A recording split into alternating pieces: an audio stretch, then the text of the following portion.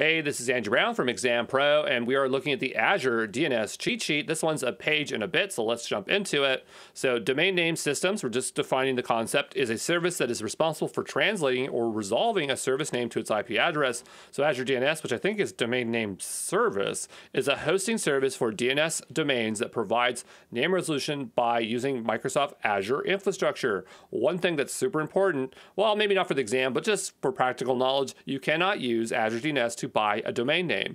It has two things. We have public DNS, so that's internet facing, allows you to manage domains for internet accessible domains, pointing your domain to a website, setting your records to prove you own the domain, records to connect your domain to the email server, and then you got private DNS, so that's internal facing, allows you to use your own custom domains instead of the Azure provided domains.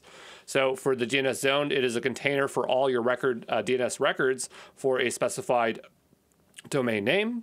DNS record is a rule that says where to send your domain name. A record is composed of name, type, and values.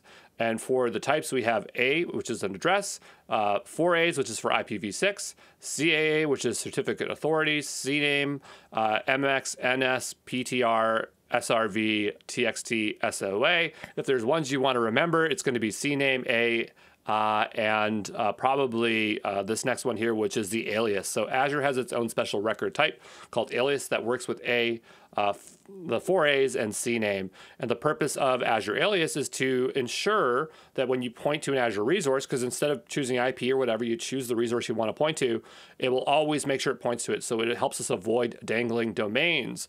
We have record sets. This is a group of records. Azure always creates a record set, even with a single record. And then the last thing here is time to live, which says how long a value should be cached for, so that, if it's something that's very common, it's going to save some requests. So there you go.